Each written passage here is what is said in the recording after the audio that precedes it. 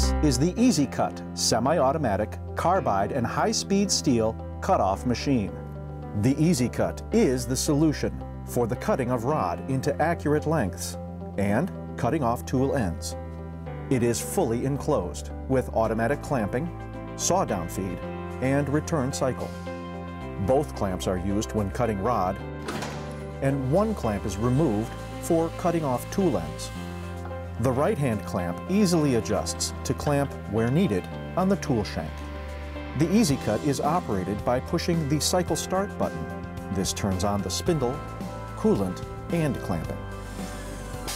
The manual override button allows rapid positioning of the cutoff wheel before starting the automatic down feed, or manual feed can be used to cut through the workpiece.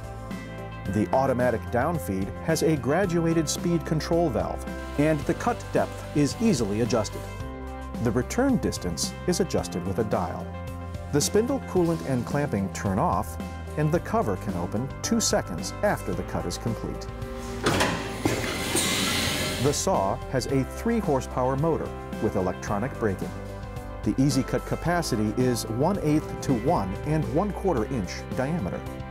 The enclosure has removable plugs to allow cutting of any length rod.